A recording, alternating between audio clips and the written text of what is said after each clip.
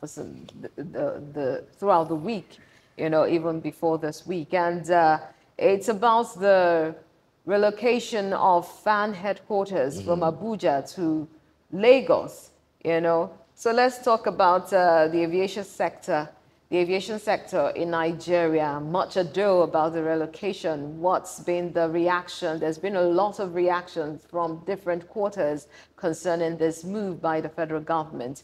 And let's take a read now. There was a news report which circulated that the Federal Airports Authority of Nigeria, FAAN, confirmed that the federal government has decided to relocate its headquarters from Abuja to Lagos. The Honorable Minister of Aviation and Aerospace Development directed the headquarters of the Federal Airport Authority of Nigeria, FAAN, should be relocated from Abuja to Lagos, the memo read.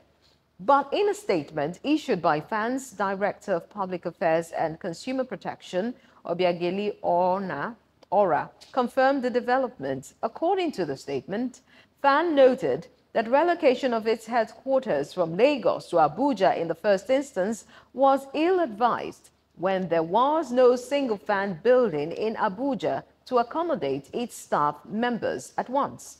However, in another statement, which was a press release that was released by FAAN, the Director of Public Affairs and Consumer Protection, Obiageli Ora, stated again, in reaction to a leaked memo on a directive by the Minister of Aviation and Aerospace Development, Festus Keyamo. She says that it was a leaked memo.